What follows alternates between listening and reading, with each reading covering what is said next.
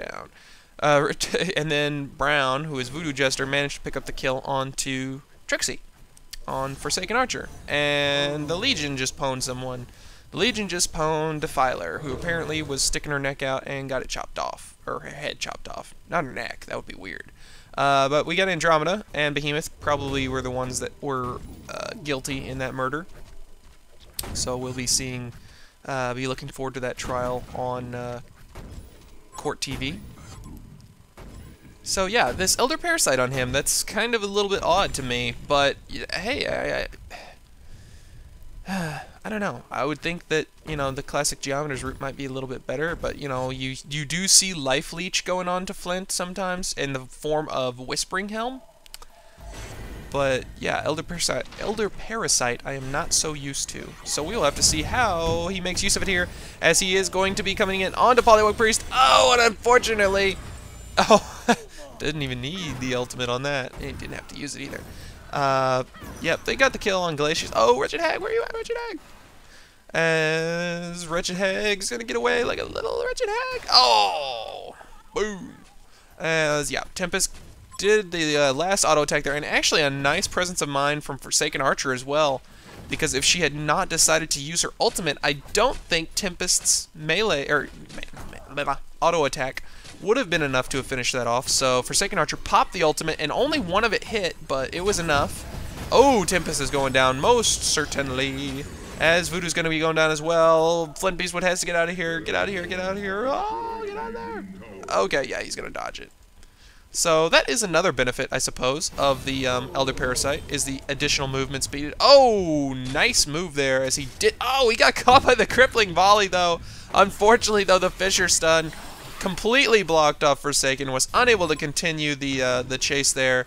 As now we've got Behemoth going to be running into a bunch of trouble here. He's in trouble, he's in trouble. Oh, he goes down. Wretched Hag going to be joining him. Oh. And Forsaken Archer, are you going to be able to survive? Her little skeleton buddy giving away her position. But yeah, looks like, so we've got a what, a 1-for-1? Wretched Hag for Behemoth? I'd do that. That's like a, I don't know. It's like a knight for a bishop, something like that. Because I don't likes me no bishops. Because those little buggers can fly across the map diagonally. And, well, you know, knights have their uses, but they're just tricky. Oh, middle's going down. Yep. Nice use of the poly. I didn't even mention that earlier. Sorry, guys. I should have mentioned that. But if you guys are watching this, you probably do watch some Han, so you know that the reason you would pick up... Oh, where the hell did I just press? Okay. The reason you would pick up Polywog Priest is because of his amazing ultimate and its awesome pushing potential.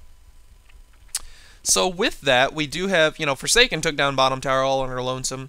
Polywog Priest finished off the middle.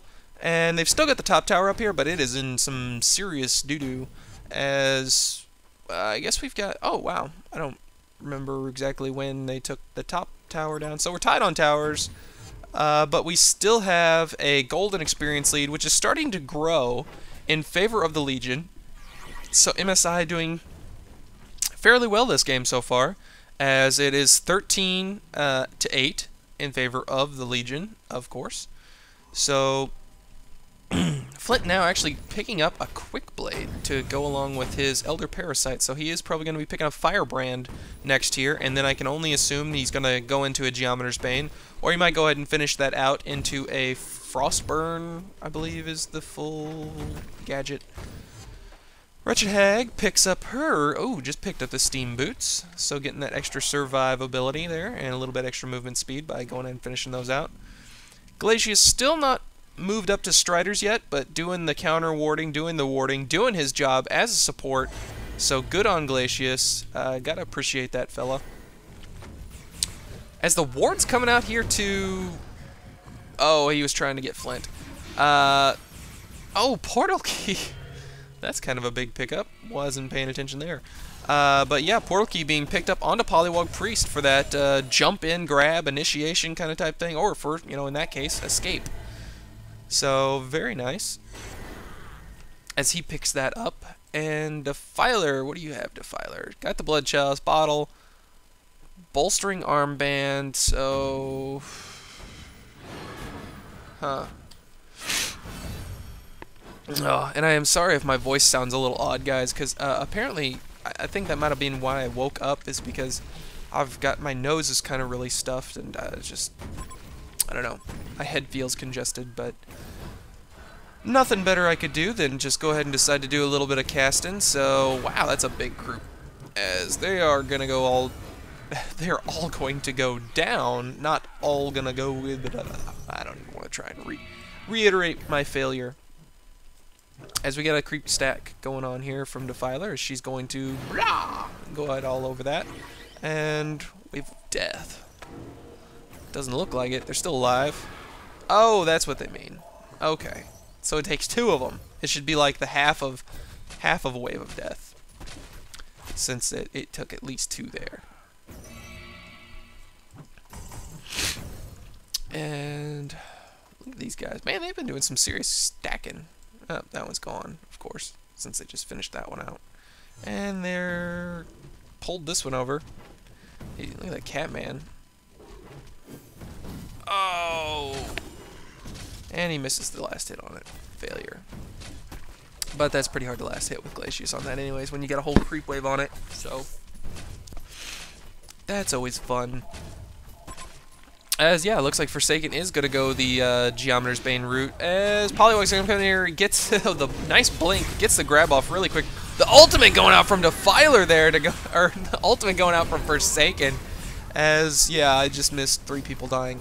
So I apologize about that, but the tower's going to go down here. No Tail manages to pick up the kill on that, as we've got Polywog Priest going to use this portal key yet again to come in here and chase down this poor Voodoo Chester. Polywog has double damage, so just doing an insane amount of damage. Whoa, look at the defensive TPs coming out here from the Legion, as they are going to get in there and do some business. Oh, and he gets out in the last nick of time. Very nice. Ooh, Flint, you are one gutsy boy, as he just barely, I mean barely made it out of there. Because if Poly had been able to have gotten, you know, clicked on him, I think he made it in there in time. If he'd just had something up, he probably could have, I don't know if he had something up or not, but he potentially could have caught Flint there, which would have been a very bad death to have on your team. As now we are starting to see this game get pulled a little bit away here, as it is 17-8, 20 minutes into this game. We have the highest gold per minute. Sorry, I don't touch on the gold per minute more, as that's a pretty telling part of any game. But I've had the stats open down there, so hopefully you guys have been paying attention at your leisure. As No Tail on the Polywog Priest, who's been picking up the tower kills and everything, and some hero kills, as he's 5-2, has 352 gold per minute, who is followed, or well, I guess who is led by Trixi on his team. So looks like Forsaken Archer's getting a pretty good farm on, and doing, where is Forsaken Archer? I can't click buttons. As Forsaken is doing quite well, you know, gonna be finishing out the geometers here soon. What do we got? What do we got? We got the whole geometers here. Yep. Bam! So, nicely done. Forsaken now has her geometers. Unfortunately missed the crippling volley on that guy, but she's gonna get the kill here on that one anyways. So. Doing a nice bit of farm, as she's at 416 gold per minute. And let's follow someone who's going to get into trouble. Maybe. But other than that, we've got Flint Beastwood, who's maintaining just as good, if not better, farm. And, you know, if I got to put my money on anyone, Forsaken versus Flint, I am going to go Flint. Because Flint is a big old, mean old orc. Yeah, that's basically all I got, is that he's an orc. And that he has a gun that's procs a stun. And that rhymes. I need to make a song out of that. But, yeah, Flint, he's easily considered the much better carry here. I mean, Forsaken Archer's what? Semi-carry? Carry? I don't keep track of what, you know, and everyone's going to have their own opinion. And someone's going to be like, oh, minoxen, you don't even know what Forsaken is? You suck. As Defiler's going to go down to that sucky Forsaken Archer, who is the nice heavy puller here on this Legion team. Well, I guess freshpro picked up the kill on Behemoth. Freshpro on the Behemoth, I'm not used to that. As a little bit of extra damage going on to Poly. Not going to matter, though. So, as I was saying, before I interrupted myself and started blabbing, we have... Oh, Flint got caught out. He's dead. And Behemoth... Oh, nice swap going on Behemoth to get him out of dangerous way. Tempest ultimate finally coming into use here as we've got a genocide going in favor of the Legion here. So they've got a little bit of a free window here. They've got 40 seconds at maximum on Flint there, which is probably the most dangerous person on their team besides Wretched, maybe. Even Defiler, though, but Defiler's coming up soon. Not sure if Defiler's going to be able to push them back or not. But we're going to see this defense tower drop pretty quickly here. Oh, they do use the defense on it. And they throw up... What the... freshpro. Silly freshpro. That might actually cost his teammate a little bit there. As it looked like Andro tried to retreat.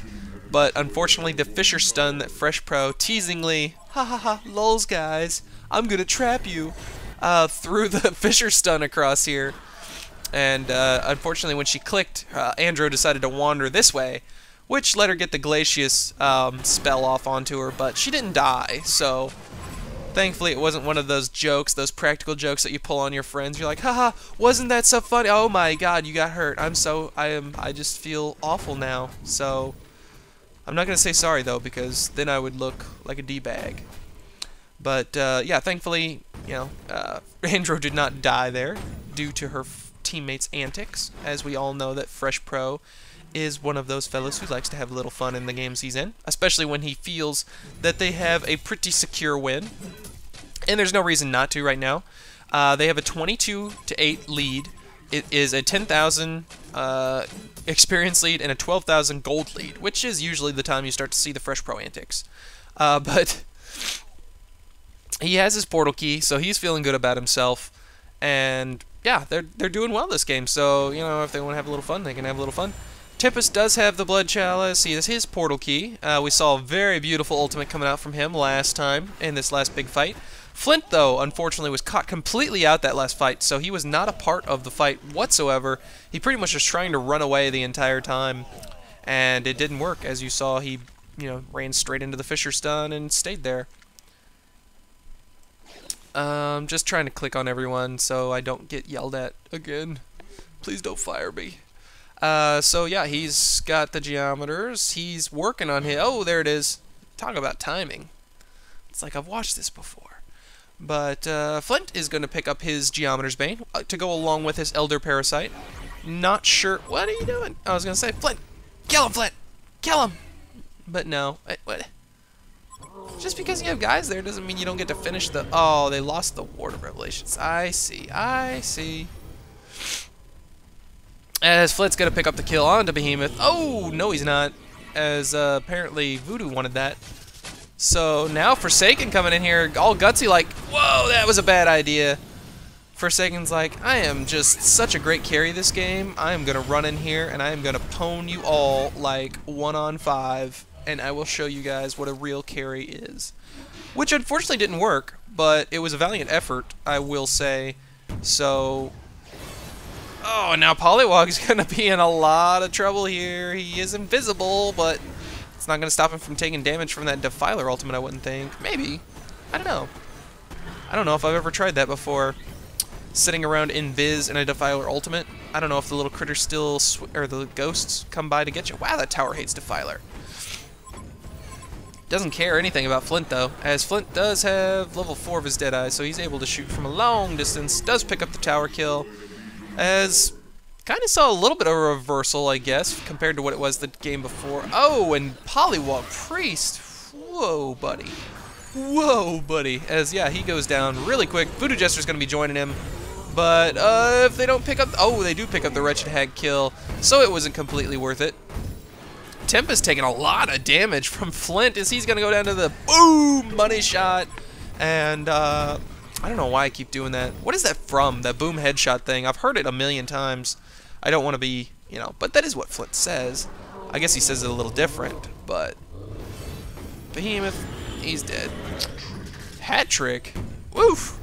This Flint is out of control. Look at him. As he's going to try and kill. Oh, he does kill for quad kill. Going out in favor of Flint Beastwood. That nasty, nasty Flint Beast would. Ooh, it had the... Ooh.